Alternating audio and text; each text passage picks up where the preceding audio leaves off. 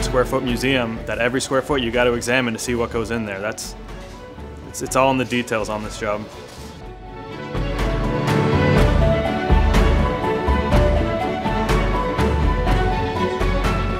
There's nothing we can't build. That's what my boss knows.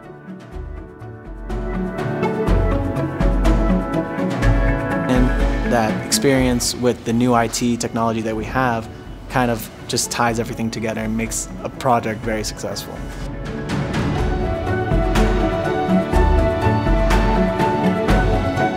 The biggest satisfaction is knowing that at the end, when we can look back and just take a step back and look at it, we can say that our guys did this perfectly.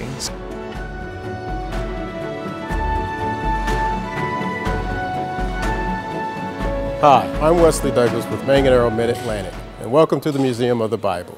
Manganaro was contracted with Clark Construction to perform drywall and acoustical services to help bring this 430,000 square foot space of the story of the Bible to life.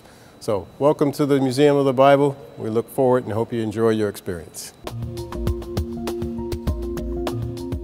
Washington, D.C., home to the Museum of the Bible, which opened in fall 2017 and is located just a few blocks from the nation's capital.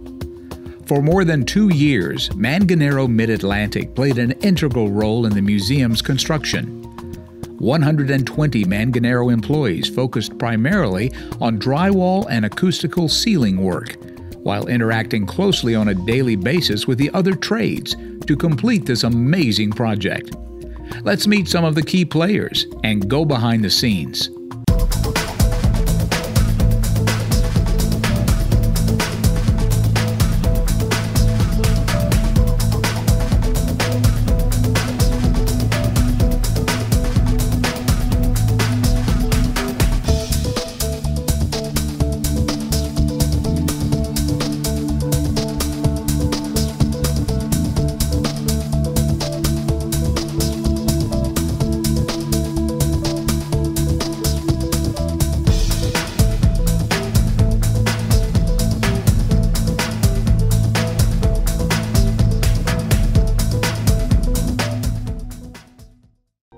The Museum of the Bible Theater is one of its most impressive and architecturally challenging spaces.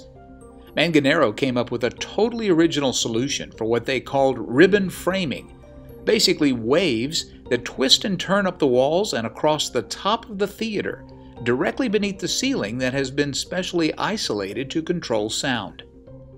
The architect basically gave us a curve on the page and said, build this. What I had to do was look at the architect's drawing, and we had our engineered prints on how to actually assemble them, but I had to figure out from the point of where the fabric panel is going to be out here and one point out here to calculate the locations of all of our metal studs. As long as I have a distance and an angle that I can run, I program the points in, then I set up this machine here, triangulate it with the control points that the general contractor gives us on the floor, set up the machine, it locates itself, and then follow the laser beam down. First of all, we spent about 3 weeks making up these templates out of drywall out on the floor out here.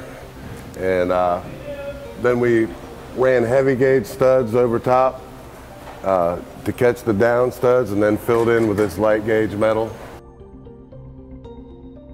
We got to put a flat metal plate that hangs over 12 inches, and then it gets a 1/4 inch drywall on the top, and then a 1/4 inch drywall all the way through, and then the fabric goes over top of that.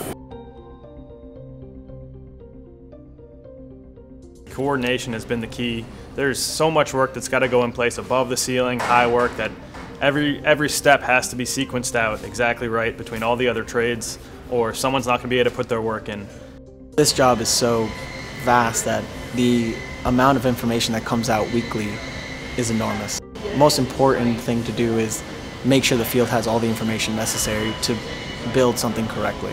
So again, things like light and diffusers, there's always constant changes that we need to make sure that the field has their hands on, so we can be proactive for issues that might arise in any of those areas. My biggest challenge so far would be just because of its uniqueness. It's a really cool project. I enjoy that kind of stuff.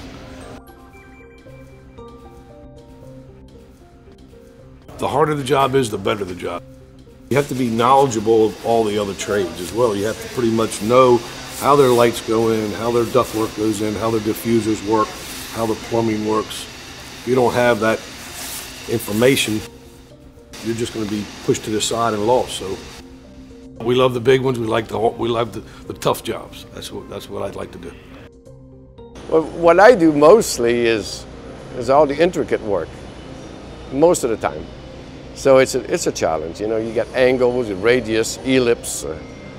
It's fun. It's a thrill. It's different every day.